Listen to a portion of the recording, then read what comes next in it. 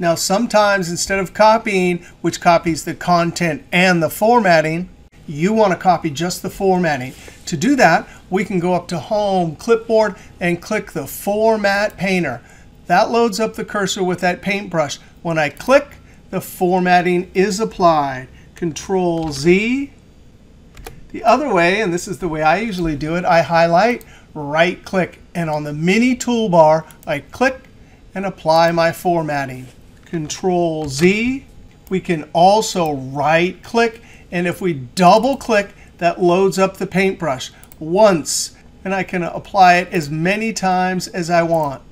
Now, there used to be a keyboard where you could use Control-Shift-C and then click somewhere and use Control-Shift-V, but I can't get that keyboard to work anymore, so I'm not quite sure what happened to that one.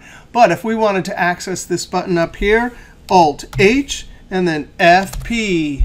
That loads up my paintbrush, and click. Here's another great example. We have some formatting for a single column. Right-click, Mini Toolbar, and I want to apply it to many columns. Click, drag. I'm still holding the click. And when I let go of the click, all the columns have the same formatting.